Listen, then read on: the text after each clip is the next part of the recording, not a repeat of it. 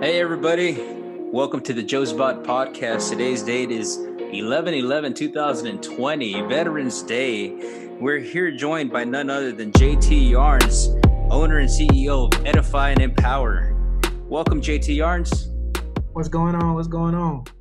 It's happening, man. This is our first podcast, and I'm pretty excited about it. What do you think, man? Hey, listen, man. I am extremely excited. I was excited when you hit me up, and people say, man, when it's time, just jump, and we're gonna build the wings on the way down. I know you heard that about a month ago. Now we heard that when we was in residency. So we about to build the wings on the way down. Man, you know what? I'm very excited that you decided to jump on this. JT Yarns, man, from Florida A&M University, Rattlers, go Rattlers. Tell me a little bit about yourself, man. Where you're at and how you feel. Tell me a little bit about your background. But before we jump into that, man, we just had an amazing turn of events here in the United States of America with our 2020 election. So before we jump into your background, man, tell me a little bit of what are your thoughts on the election? So, I'm definitely excited about the changing of the guard, so to speak. I'm very hopeful, that everything goes well, excited. Specifically, let me say this for little Black girls, man, this is a monumental moment for them, a moment in history that, they seldom come by. And so I'm excited for that because this adds fuel to the fire for little Black girls to be able to be successful, man, to dream big. And so I definitely want to, make note of that. But this is a moment in history, man. The people have spoken, and the United States have let people know what they really want, and so that in itself really excites me. I'm just interested to see how once the changing of the guards really happen, like what things will really look like. You out of all people understand, how an election process work, how campaign work, and I know, like people talk a good game, until it's time to really do some work. So I really want to see what the work looks like, because let's be honest, people are out of time. So let's get to work, so that's where I'm at with it. Are you saying that people are liars naturally? People lie. Now, whether they're I'm not I'm not quite sure. What I will say is people tend to stress the truth a lot, and they're not really honest. And so, from what I can tell, because I've never been in politics like that, but from what I can see, it's a brutal game, and sometimes I feel like people are just not really genuinely honest. They just say whatever feels good, whatever sounds good, so they can get somewhere. And I see career politicians, and I don't see a lot of change. So that's just me. Man, okay. The song that came into my head was that women lie, people lie. Oh no, how does that song go? Women lie, men lie, women lie, men lie. Oh yeah. Oh, anyways, man, career politicians, that's a great topic of conversation. Tell me about that, man. Are you for term limits? Are you against term limits? I'm definitely for term limits, bro. I don't think no one person should hold an office for an extended period of time like that. Whatever the term limit, 2 years, 4 years, 6 years, 8 years, whatever. We have to give new leaders an opportunity to grow in the lead, and take on these positions. Leadership, as you know, and we would definitely get into this topic, it's always developing, it's always growing. And so if you having the same leader for 14, 15, 16 years, what's really growing and developing? If that leader isn't growing, I'm pretty sure the organization, the followers, the teams are not growing if the leader is not growing. So, and again, like we have to give people an opportunity to lead and develop. What good is a leader if they're not developing and influencing other people? So I'm all for term limits. Give somebody else an opportunity to lead. See where they're gonna take the mantle, so to speak. Yeah, that was actually one of the biggest things I kept on hearing in this last election. And they were talking about career politicians and this individual that got elected, Joe Biden. He's been in office for over 40 years, is what I was hearing. Now, but hey, the people have spoken. The people have determined that that's who they want through the electoral college process, right? Which Yeah, there's a lot of controversy in regards to that. Am I correct in saying that? yeah, you're correct. I mean, what comes to my mind back is the Al Gore election. That remember that hanging Chad, Yeah, man, and that was in your state. Florida does Florida things, bro. Like Florida do some. It's crazy over here, bro. Those that don't know, I'm from Florida. South Florida to be specific, and I'm gonna just tell you, South Florida is different from other areas of Florida. So, and Miami is its own state. So let's be clear about that. But yeah, Florida do Florida things, bro. And there are a lot of things that don't surprise me when it comes to Florida, man. It's just kind of the nature of it. As I, continue to learn and grow, man, and study, I always try to look at, behaviors and really figure out, like, why these things kind of going on and, why people this way and that type of thing. So, hopefully, Florida will grow into something different than what it is. I grew up in a rural area. We call it the Muck where I'm from, which is like Western Palm Beach County. So those that follow the NFL, my cousin Anquan Bolden is from there. Janoris Jenkins is from there. Pernell McPhee. So we've had a couple of people, in the league, and there are many others whom I haven't named, but and no disrespect to any of them or anything like that. But the Muck has produced a lot of phenomenal people. But from that area, man, that is poverty stricken and things like that, and so we don't have a lot of opportunities coming from over there. But when you think about that, when people think about Florida, they don't think about poverty stricken areas and things like that. They think about all the high life, the lights, the beaches, those type of things. But when it comes to the real grind work, there are things that get missed. Yeah, it's funny you say that because I think of Florida, and I always equate it to music.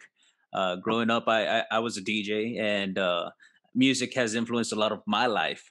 But I think of Florida, I think of Miami bass, I think of DJ Laz, I think of Mr. 305 before he was Mr. Worldwide. Like there's just so much. But definitely has its own taste of music and its own taste of areas. Now, you mentioned you're from rural Florida. What is the state of the nation in rural county Florida right now? How, Um, Go ahead.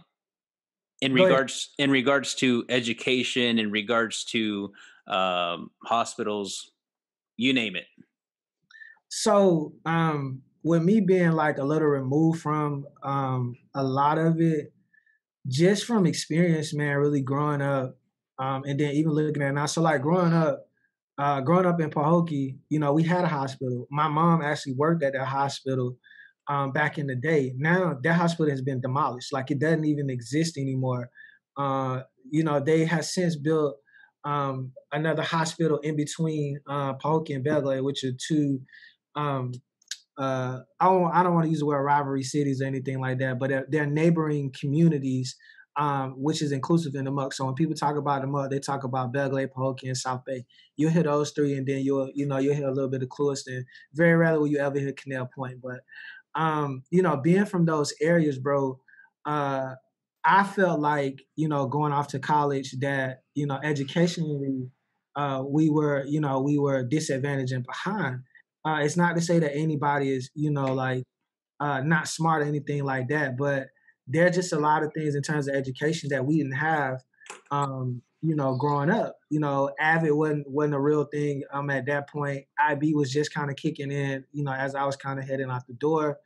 Um, Now they have like STEM programs and things like that, robotics. They just have a lot more advantages now over there through I think grants and things like that. You got to think administration staff was a lot different too when I was growing up. But I still feel like there can be more done. They had a middle school built, that it's not state of the art, but it's definitely a lot better because growing up, the middle and high school was combined. So we definitely have a middle school now and they rebuilt one of the elementary schools. But the elementary school I went to, it hasn't been rebuilt or anything like that. So I think educationally, man, there's a lot of work to be done.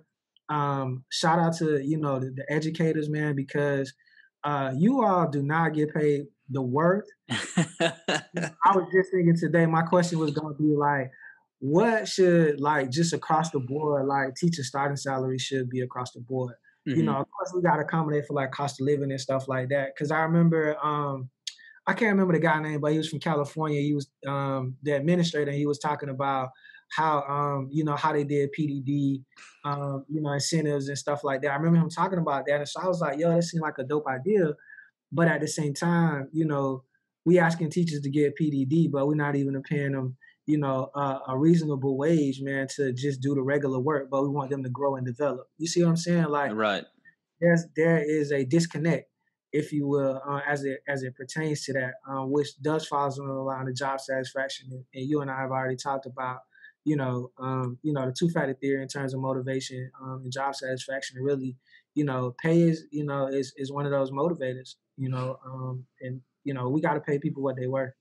It sure is. I mean, that's another topic of conversation in which can get very heated, very passionate about, because it's very personal, right? And individuals want to get paid what they perceive their worth is. So there's definitely a tug of war happening in our society, in which let's just take educators for example. The amount of work they put in, and you spoke to that. They feel that there should be an increase in pay. And you know what? Hey, more power to them, man. I mean, they put in a lot of work. They are definitely the building blocks of our nation in terms of our future. So shout out to all the teachers out there for sure, holding it down, especially during Corona. Let's talk about Corona, man. How has Corona impacted you, man? Like, I mean, I know how it's impacted me, but how is it impacting JT Yarns in Florida, man? Man, I'm gonna be honest with you, man. This is gonna sound like super crazy, but I'm an introvert, man. So I'm okay with being at the crib. Um, I can't speak for everybody, man, but what I will say is, it has definitely changed the dynamic, and it has changed the work environment. For a while, like with my current job, so I'm currently a program coordinator over an evidence-based team program, and so I knew all along that I could work from home. Prior to this job, I was an investigator with Department of Children and Families. In other states, they call it Family and Children Services. Um, Being able to do that job and being in the field majority of the time and stuff like that, I understand the dynamics of work in the work environment, and because I moved around a lot. So, Corona has really changed what we consider a work environment. It has changed the dynamic of what we really consider work. What it has also done in terms of leadership is it has forced leaders to really lead differently, take an assessment of really what's going on. And there are a lot of leaders who are struggling, and they're struggling because they believe in being management. They believe in trying to manage people like processes, as opposed to really leading people, and not being able to see people and physically touch them and monitor their behaviors. There are a lot of I don't even want to call them leaders. There are a lot of supervisors who are currently struggling with that, and it's taking them 6, 8 months to really make an adjustment, which causing to question their management style, right? And so, Corona has shut down, businesses, man. Business has closed down. But what it has done is, for a lot of people, man, it has ignited a fire in them that they've never had before. I had one of my homies tell me, he was like, man, I need like the beginning of Corona to happen again, because I've had these ideas, and, I started, my business, and, now I'm just, bowed down a little bit. And so we talked about that. We did some coaching about that. But there are a lot of people that started businesses, man, within the last 8 months. Business is closed and then business is open. And there are a lot of people that are that has used this time very wisely. They use the time to develop themselves, find their gift or their talent, and really realize what's important to them. I told people at the beginning of this that now you about to feel like what it feels like to deal with you. like you have to deal with you now at this point because there's nobody else to deal with. When you Yeah. got to work from home, you know, you don't have a lot of social interaction. Now you about to figure out what you really made of. And so, you know, that has really transpired, man. But what it has also done is limit our social interactions. And there are a lot of people that are struggling, which leads to additional mental health issues and things like that. And so that's why we see a lot of therapy and therapists becoming more and more relevant at this point. I mean, they became relevant prior to this, or should have been more relevant prior to this. But now, because you got to deal with you, it's a different ball game in terms of mental health because you can't really hide. You know, you have to deal with it. Brother, I tell you what, man. So you are the owner and CEO of Edify and Empower. However, you also do some coaching on the side, or is that a part of all of this?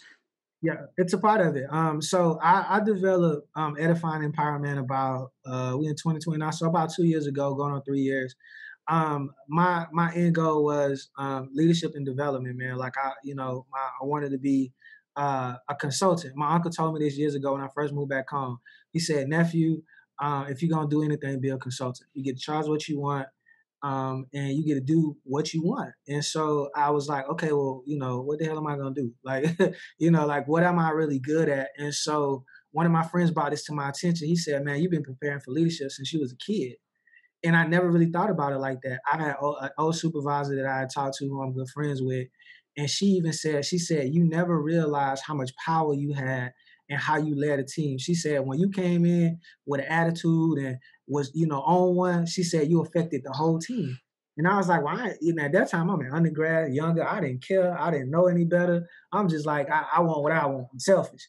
And so out of that, man, being exposed to toxic leaders and being exposed to effective leaders is really what stemmed, man, and put that fire in me to, you know, really want to do it. And I really wanted to start with self, right? Like, if you can't lead yourself, you can't lead anybody else. And so I, you know, began my, you know, my self discovery and my leadership journey, which led me to, you know, to this fantastic doctoral program we in. And I wanted to, you know, just really expand my knowledge base and really look at it and get to the bottom of it because a lot of my background is in clinical work. So my undergrad is from Florida A&M in psychology, and then my master's is in psychology from GCU. And you know, those that don't know, me and Jay are both in doctoral programs at GCU. So I got in the game, man, to Lopes really up. I got in the game, man, to really learn, man, and really try to help people because um, it's just some piss poor leaders, bro. And let's call it what it is. You know, it's some piss poor leaders that are out here just doing damage to organizations, man. They're doing damage to people, and nobody's calling it into question. Nobody is really trying to help people, man. Like help people be better leaders. I sat in leadership trainings, bro, where I'm in there with executive directors, like executive level leaders, and to hear their thought process and to hear how they're managing people, bro, I'm just like, this is insane. And this what y'all pay people 60, 80, $100,000 to do, and they trash. You know, that is trash, bro. Like, and I mean, literally, man, I've had it out in trainings, man, and like really call people on their bias, call people out on their leadership because I'm like, if you really leading like that, and we in this intimate setting, I can only imagine what you're doing when ain't nobody really looking at you and can't nobody really check you on it, you know, because employees are afraid to really stand up because they job scared, right? I need my job, I need to make money, I got a family to support, I got Right. people things to do, so I'm not gonna really say anything, so that becomes passive, and then now we are, you know, allowing people to do whatever they want to do. But yeah, man, to make a long story short, bro, while I was in undergrad, I wasn't doing too well, right? I was, you know, not an ideal student, so to speak, and I struggled. And my mom, who's since transitioned, my mom asked me, you know, well, son, how you doing? You know, how your grades or whatever. And I said, well, mom, they're not too good. And, you know, instead of ridiculing me or anything like that, she just said, son, do better. And so, you know, I took that and eventually I got my act together and, you know, of course, you know, got out of FAMU. It took me 12 years to get out, but that's here nor there. But what I did was I took what she said and I just, you know, I honed in on it. And I had a coworker who used to hear me say it all the time, and I never really thought about it. She said, "You need to put that on a shirt." And for my birthday, man, about 3 years ago now, I put it on a hoodie. My good friend Felicia was able to create me a hoodie. And to be honest with you, bro, that signature red hoodie that I did those years ago was trash. Like it didn't come out well. She was like, I don't like it. She said, I'm gonna give it to you for free. I say, well, I'm still gonna wear it. Like, I first of all, I'm going to DC. It's cold as hell, and I I need something. And I made a video, man, and people start hitting me up about the hoodie. And it was like, yo, where can I get that hoodie? And then things start like developing from there. And so I'm like, I really need to hone in and get focused and do things like that.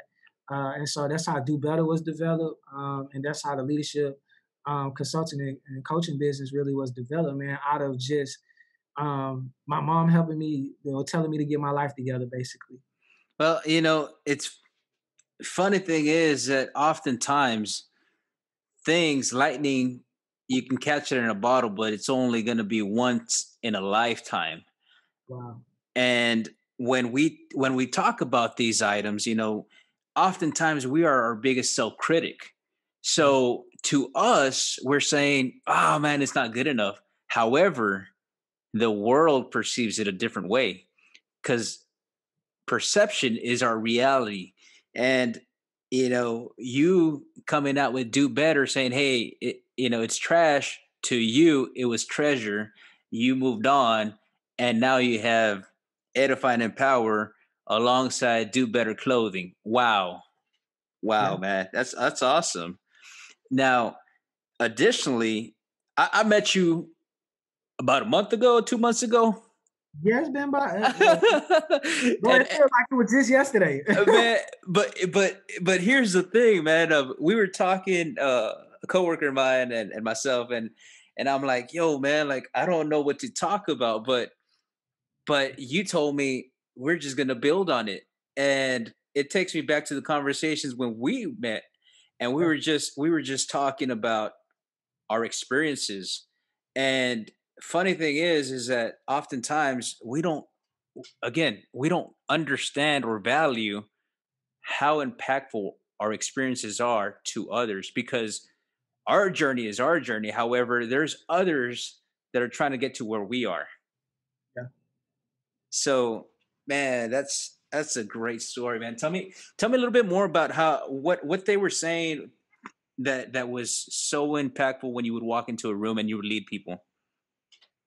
Um, Let me make sure I understand. So, what people would say when I'm in the trainings, or when I actually lead people? Yeah, tell me a little bit about the power that you had according to other people, the perception of other people's. Oh man, like, have you ever seen somebody that like when they come in a room, like they could change the atmosphere of the room?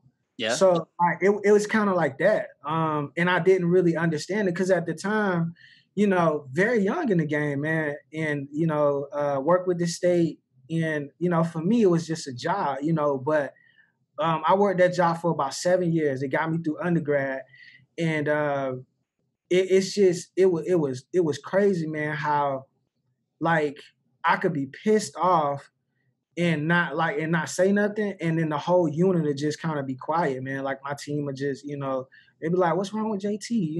Him and Bert beefing, and then the days where I'm like live and in color, it's like everybody, we crying, we want to go to lunch, we want to do whatever.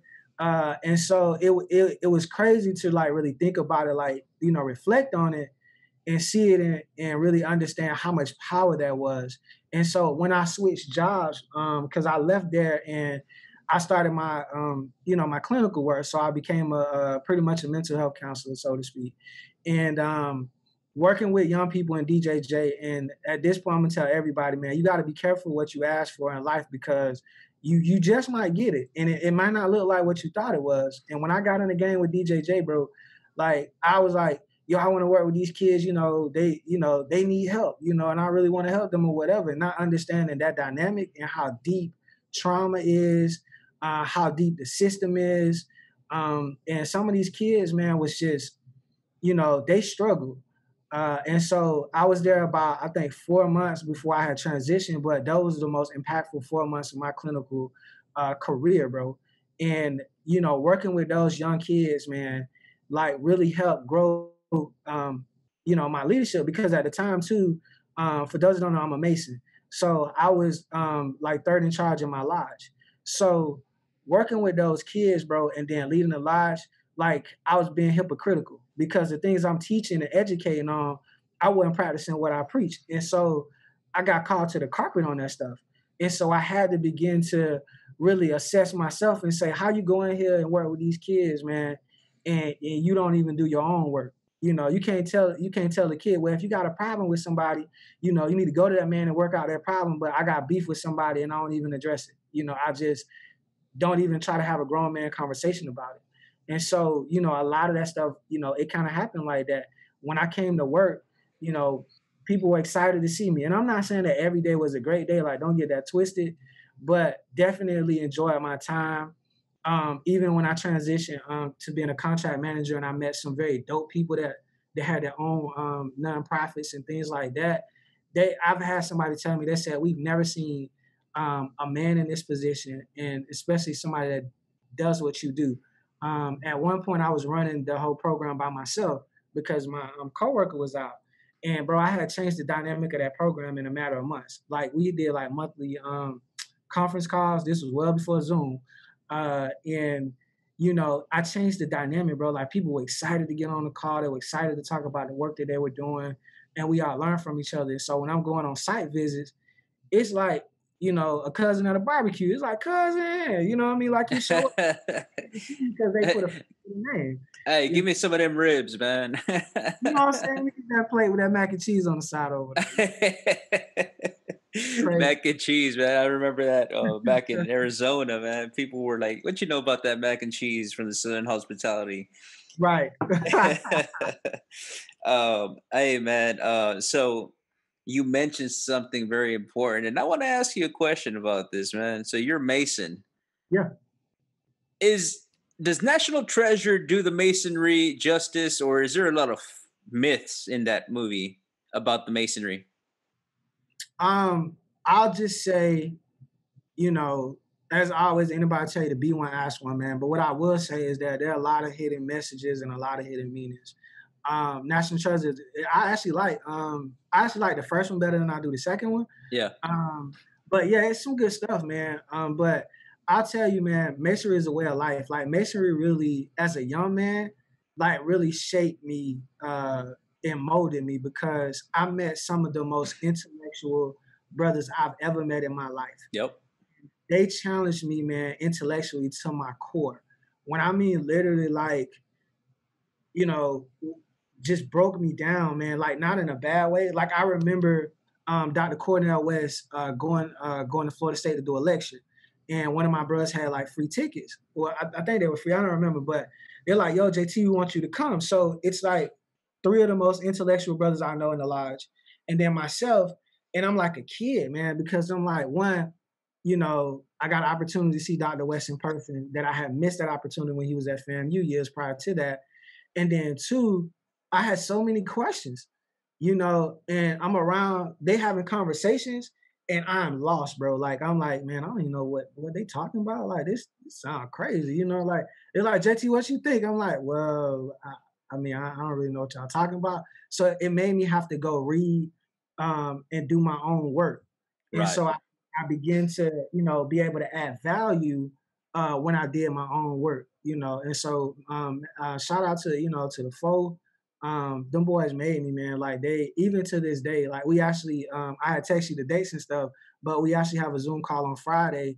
And one of the things that we've been doing, because we had a couple of brothers to transition, to be with ancestors. And so we're trying to get together just more often, virtually or whatever, because, I've had brothers literally crying, man, saying like, I'm tired of coming to funerals, man. Like I'm tired. We keep talking about stuff, but we never do it. Mm-hmm. And so I just took the initiative and was like, yo, let's get together, man. Like, I don't care if it's 5 people on the call, and I just did my part. And so it showed you the love that we have for each other and just the overall development that they were able to pour into me, man. But yeah, National Treasure was good, man, but I ain't giving up.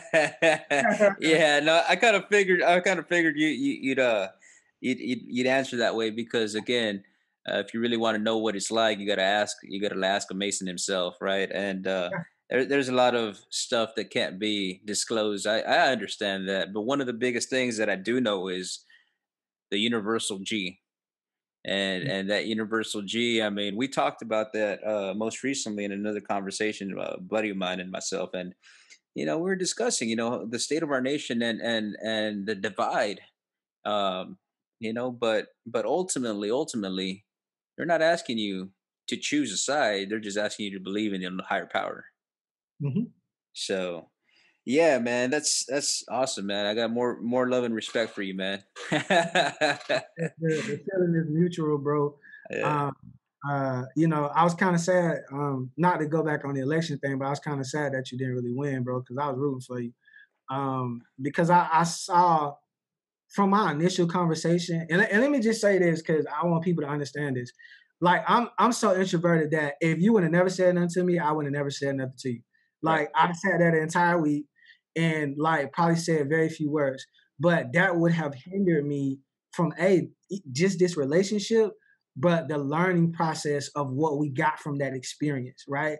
And just you hit me up and was like, yo, bro, come to the room. You know what I mean? We're gonna go grab some food. Just that interaction, man, just that olive branch that you extended, brought us here.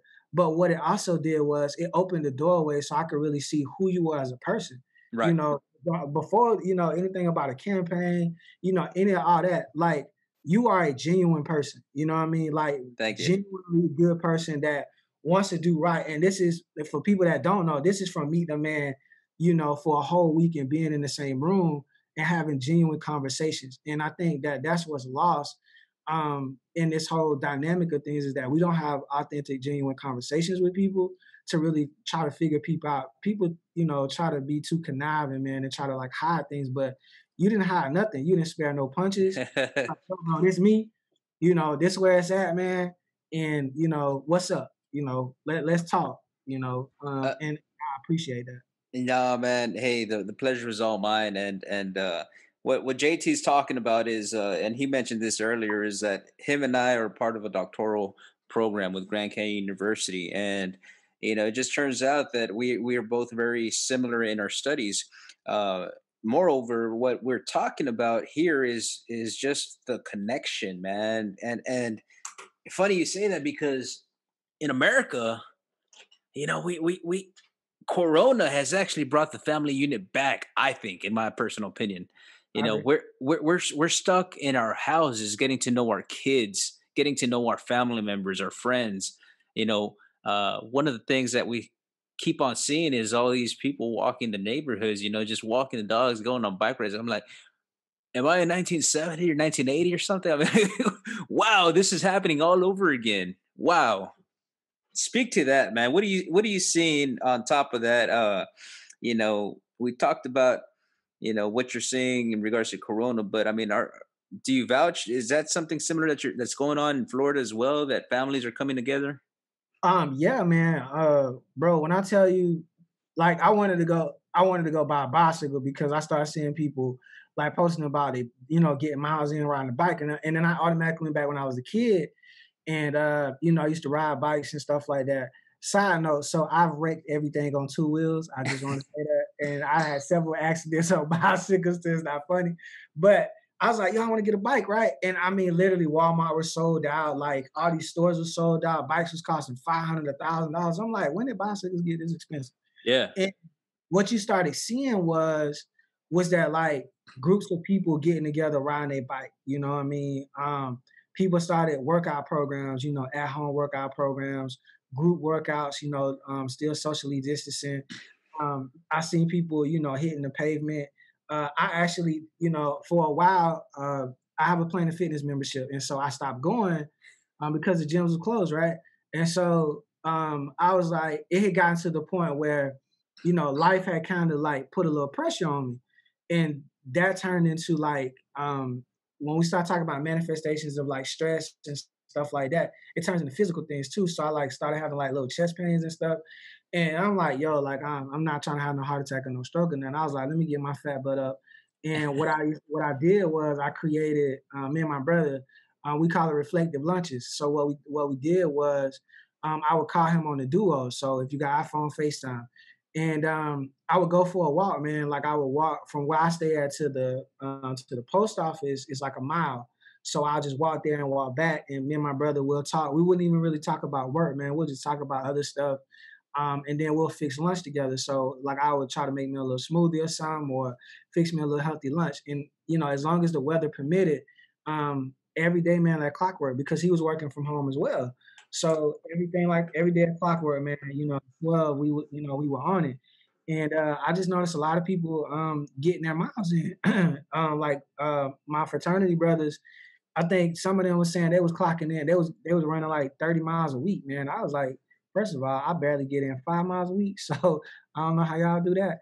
But it has definitely allowed people to find alternatives to get healthy. And when I mean healthy, I mean spiritually, physically, emotionally, all of those things, because we have lived such a fast-paced life that we never really slowed down to really just take a breath, man, to just chill, to really focus on the things that are most important.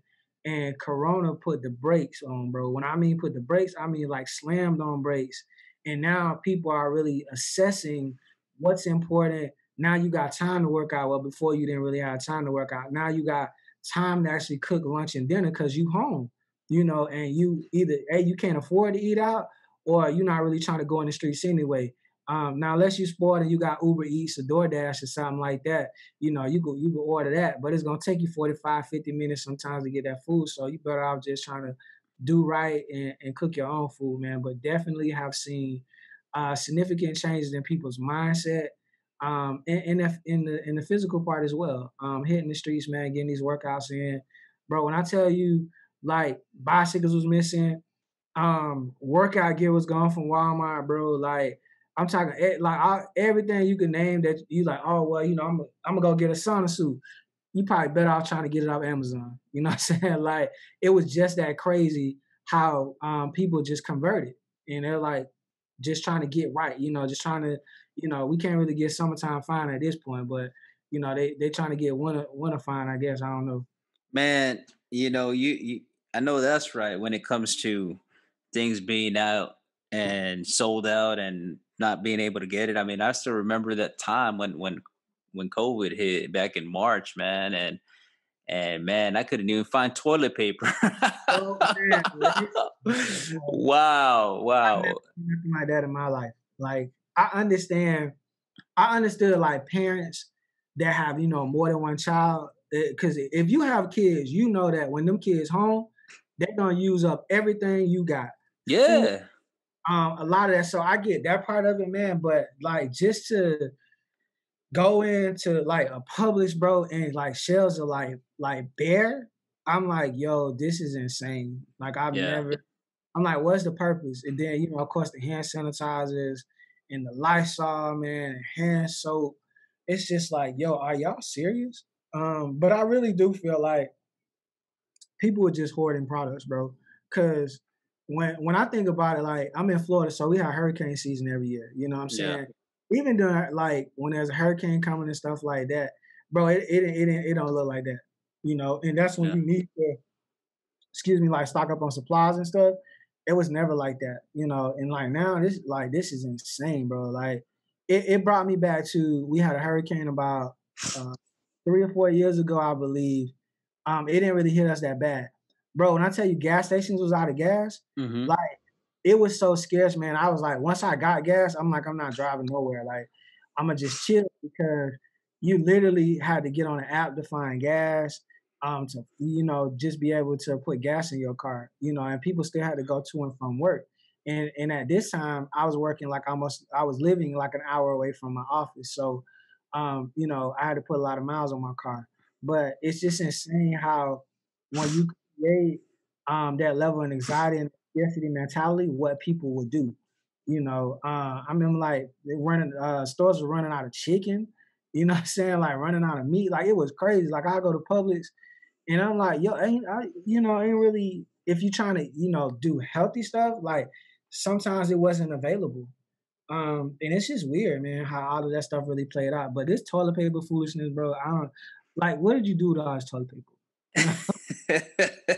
I'll tell you what, man. I mean, as a nation, there's many opinions of our nations from outside countries and so forth, and it makes us reflect on who we are as a nation. You know what I'm saying? But nonetheless, COVID has really brought out some diamonds in the rough, Yeah. and it makes us, for those that know and want to do better, pun intended. Uh, we talk about the necessities, and this is what, in my opinion, the government should really focus on: being universal: food, utilities, and health. If we really want to do better as a nation, then we need to focus on these three things because they're scarce. Mhm. I came upon a message recently, and that message is about time is limited, and you know when individuals become the victim, well, I just got diagnosed with cancer. You know, I don't know that feeling, and I can't empathize. Nonetheless, would you agree that you and I are both dying at the same time? I'm sorry. Let me rephrase that. Would you agree that we're both dying while we're living? Yeah. It's inevitable. Yep. Death is where we're going. So we're all going to get there. What we need to do is we need to flip the script and say, you know what? I'm going to live every single day the best way I know I can. Bro, I got something deep for you, bro. As you was talking, I'm finna put this on you. I don't really talk about this like this, but it's important because we're talking about like health, and we're really talking about mindset, right? Yeah. So, my mother, who has since transitioned, my mother had two strokes when I was about 8 years old. Okay, so I was a caregiver as a young man. Hmm. And when my mom did, after the strokes and stuff, they go through rehab. So she did rehab for about, I don't remember the exact time. I'm gonna just say 9 months. It could have been six. It could have been a little longer. I'm not sure. But my mom did rehab, and she got home, and our whole lives changed. I'm the only child. It was always me and my mom. However, my mom was adamant, and her mindset was like, I'm gonna get my health back. I'm gonna get the use and activity of my limbs back. Like I'm not gonna be paralyzed forever, right? And so the mindset, we did at home therapy. She would walk every day. Like we made grave attempts to really get her health back. But after a while, bro, it just I think it just set in to the point where she realized is like I'm not gonna be back normal again. And so that turned into what people don't know is that I realized my mom was depressed while I was in college, but I didn't really realize until later after she said something to me. Um, you know, you have to understand too, my mom wasn't working. She was disabled Hmm. in the 90s, bro. And we talking about 2006. You know what I'm saying? So we talking about years she didn't work. We lived off of, disability and social security. And the little bit of child support that my dad was providing to my mom. But the thing about it was my mom had called me and my mom had contemplated suicide. Like she told me about it. And I'm just like, whoa, didn't really see that coming. But because of life, bro, it had a toll on her mentally. Hmm. She wasn't able to get the best healthcare in the world, based on her circumstances. But, mentally she just had kind of checked out, even, what I will say is this, at some point, she had kind of checked out, but then at other points where, she was all the way checked in. And I tell people like even the day my mom transitioned, bro, I tell people I don't care what anybody says. She fought until the day she couldn't fight anymore in terms of fighting to live. She may not have done everything right, in terms of eating right, exercising, and stuff like that. But in terms of like I'm gonna live every day, like every day I wake up, I'm gonna do something. It doesn't matter how little it is. She definitely did that. And so when we talk about this type of thing, man, like, we have to get up and fight every single day, bro. Because if not, depression is real, man. Like sadness Yeah. is that thing could jump on you, bro, and it won't let you go. And then you start having like suicidal ideations and all these thoughts and things like that. And that's not the answer. It's not the answer. Thank God, she didn't do any of that. But there are people that, contemplate this thing day in and day out. And like you said, there's one guarantee in life, and that's death. Like, we are gonna leave here at some point. Now, where we go and what happens with all that, I can't tell you. I ain't never been. But what I will say is that our day is gonna come. Whether it come, sooner or later, we have a day. But we have to live each day though. Like, we have to do what's important for us every day, and we have to make sure that we give it everything that we got. And this does not mean it's always all gas, no brakes. Like, I believe in self care. I believe in taking breaks. I believe in peace and relaxation. I believe in all that. But I also believe in, putting in the work and making it happen. Yep. And I just wanted to drop that on you, bro, because as you were talking, like, I was really thinking about, like, you know, how, just these negative thoughts, man, can take advantage of you. And Oh if man. you don't do what you're supposed to do, man, like, that could turn bad quick. You know, life has a funny way of bringing people together, but it also has a funny way of getting us to talk about real life situations, man. And I'll tell you what, man, I'll be the first to tell you, I've hit rock bottom before, man. And you're definitely right when you focus on that negative energy, you focus on that depressive, you focus on that state of mind, it'll Mm. get you, man, and it'll get you. I mean, I'll tell you what, man. It looked very promising to me, you know. And one of these things that we need to do is we need to seek accountability partners. Yeah. Individuals that will call you from time to time. Hey, how you been? Hey, how you doing? Because the moment I mean, you can have it all, but Mhm. you can still be empty inside. Oh, Yeah. man, that's deep. That's deep. You can have it all and still feel empty inside. I think Deion Sanders said that. Primetime said that. I think it was Prime because him and Young Jeezy were on I think Jeezy started a new talk show or something like that. And Prime said that, like, you got all this stuff, but you still feel lost, hopeless, like, just by yourself, man. Like, you feel empty. And it's a crazy feeling, bro. That there are some people that don't get it, and then there are people that truly, truly understand where you're coming from, right? And until you hit the bottom, like, we too entitled, man, and we too spoiled to really understand what the bottom feel like.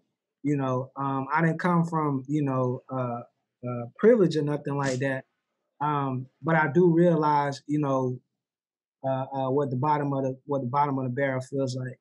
And it ain't no good feeling, bro. And I Yeah. talked to you about accountability partners. That was gonna be a question to you, man. Like, what did you do to, like, get your spirits up, man? Like, get you to a better place. Well, again, I shout out to my buddy Chewy. Sometimes there's individuals that come into your life at the perfect time, and that definitely occurred with me. I had just gotten divorced, and I had, you know, I'm not gonna blame anybody but myself, right? But I didn't have the family situation that I wanted. I wanted to see my kids. You know what I'm saying? But legal happens and divorce happens and all that good stuff and all that good stuff.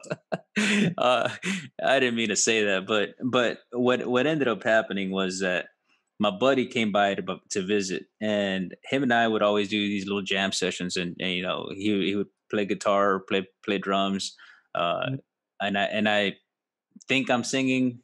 In my mind, it sounds great. I don't know, but I'm way off key. I need auto tune. But yeah, dude, he showed up and he was like, "Hey, man, let's go have some lunch. Let's go talk and so forth." And sure enough, man, he came at the perfect time because everything looked beautiful to me. You know what I'm saying? A 9 millimeter looked great, and I was just it was just one of those times, perfect time and perfect opportunity for him to get me out of the house. And the rest is history. We talk about it now, and he's like, "Man, I love you too, bro." Um, and I will always value that. You see it in films numerous times. Like the bottom. Like they've hit rock bottom, Yeah, but when you really hit it, shoot, you better pray to God, get on your knees, and say, you know what, I'm sorry for everything I've done, and ask for forgiveness and move on, man. But it's easier said than done. But yeah, uh, but from that moment on, uh, I've been told similar to what you've been told. You light up a room. You're a leader, and oftentimes, it's a double edged sword because you're damned if you do and damned if you don't. But nonetheless, you have to be aware of how you inspire others. I think that's the purpose of this podcast, because we need to tell our story. We need to be able to write the narrative before others write it for us. Yeah. So, Yeah. JT, man, where are you going? What's your future looking like? What are some projects you're working on, man? So the major project is trying to finish this doctoral program. My dream, and I'm hopeful that this is gonna happen, but my dream is to finish this job on time, man. Like for undergrad and grad, man, it just took me so long to really like finish up. And I don't really want that for for this doctoral program. So I'm very hopeful that all of my work gets done in a timely manner, gets approved. Once that's done, man, and that's over with, then I'll be able to really truly focus on, building the brand and the business all the way out. It's a struggle to be able to do a lot of it. And you and I both understand that, like just the reading and the writing and the research, and just, the time that you need to just chill. Like people want me to develop content, and I try to explain like, yo, that takes a lot of energy from me, right? Because I don't just put out no BS, you know what I mean? Like I have to think things through and really like I make a conscious effort to put out good stuff if I'm going to do it or say good stuff. So that's a struggle, but finish this doctoral program, bro, on time. Get that dissertation done. I don't care, what it look like for real. I just want to be done with it. And then build a business out, hopefully get some partnerships with some people.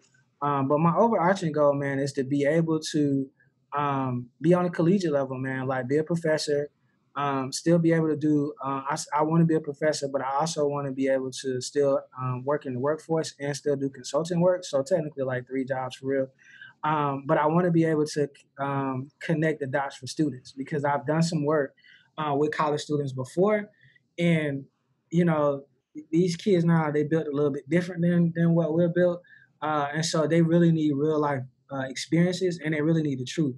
And so being able to have that real life perspective is to me is just a wonderful approach to really kind of have. Because if we look at it, that's the purpose of internships and externships and things like that.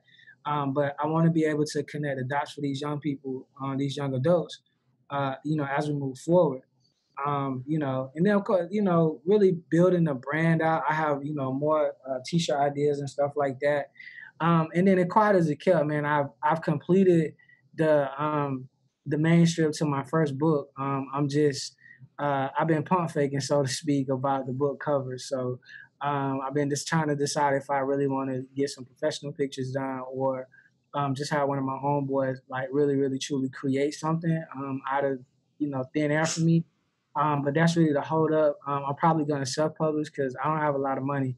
Unless somebody want to give me a deal or something, pay me some money. So JT Yarns is looking for sponsorships. Hit him up, man. But the book is long overdue, man. But it's the first one. It's going to be good. It is good. I put my heart into it, man. But I needed to get it out.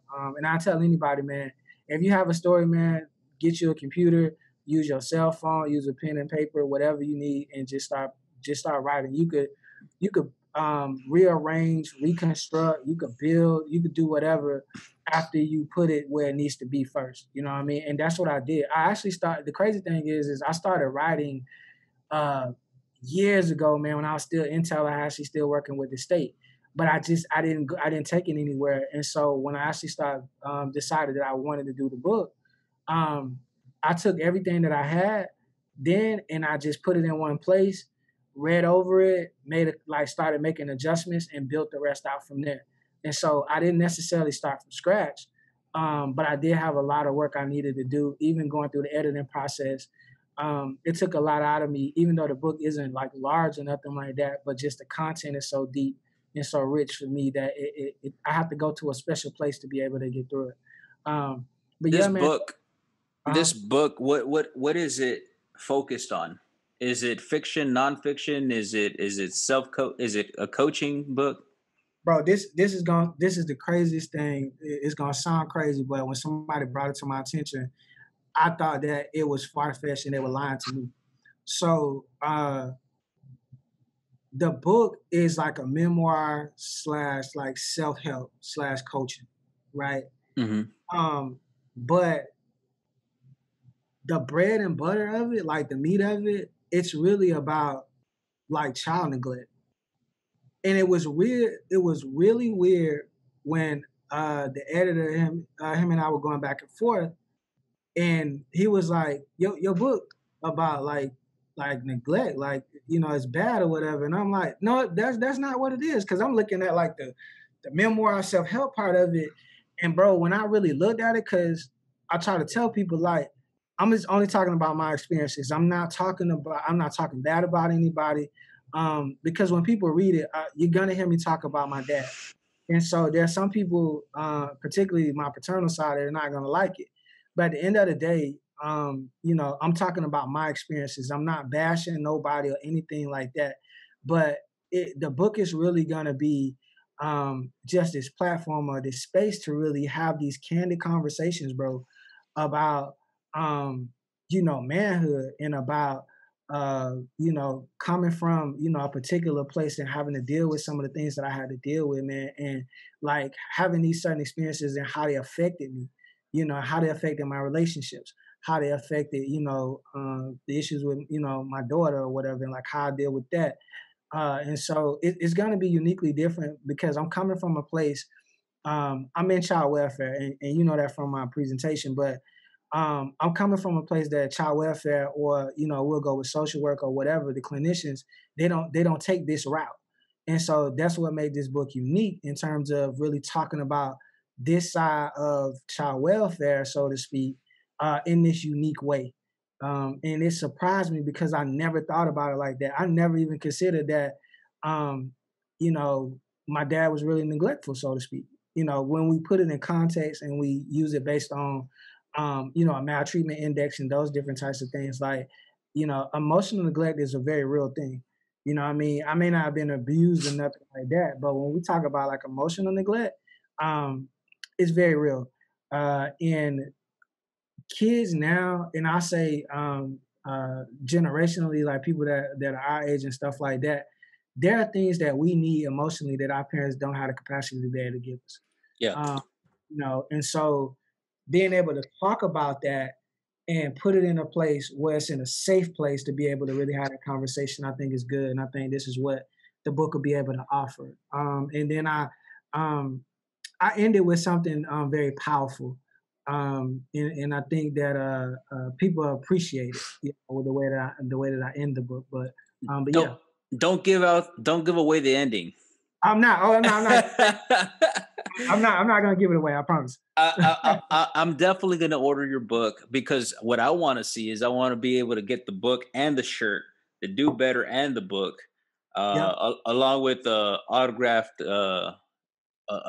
copy. I So, got you, man. I got you.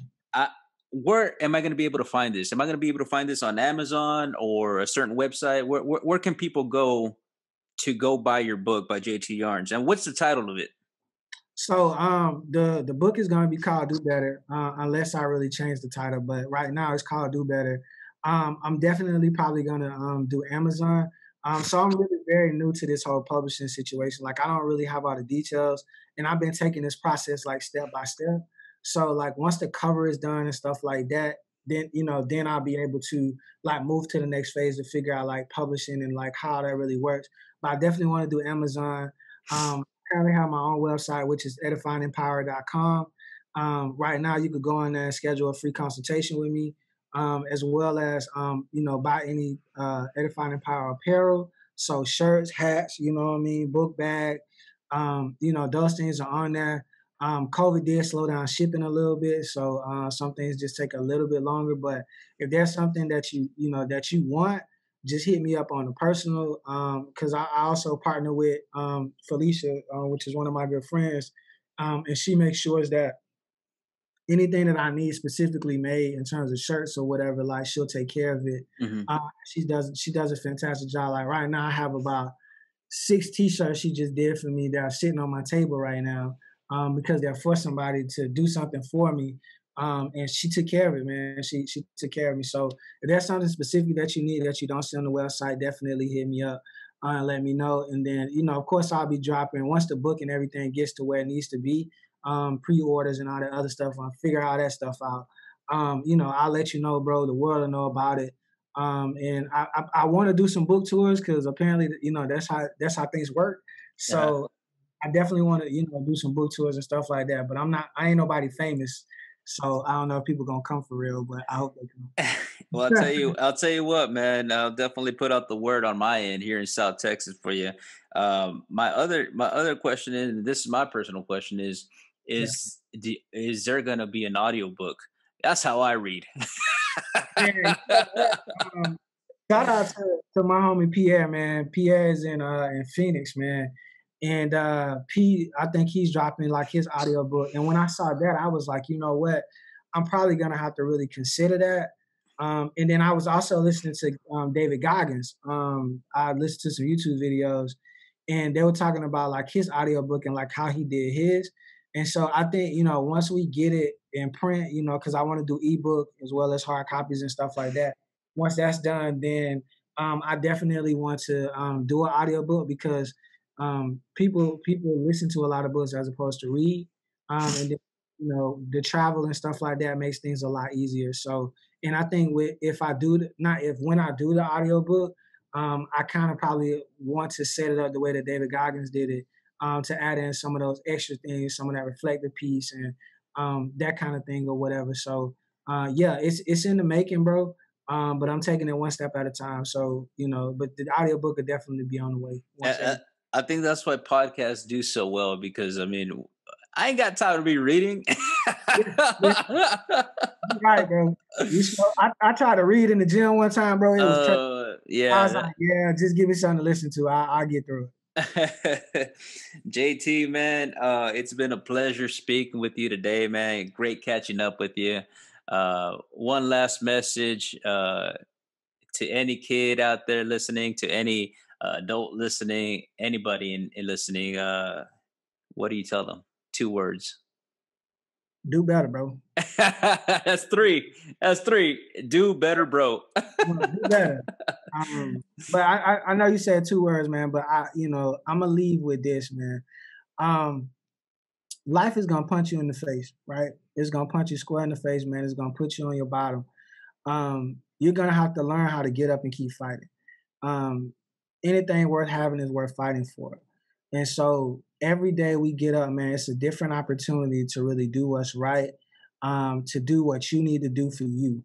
And so you need to figure out what you need to do for yourself and then do it for yourself, right? You have to execute, and get on a journey of self-discovery.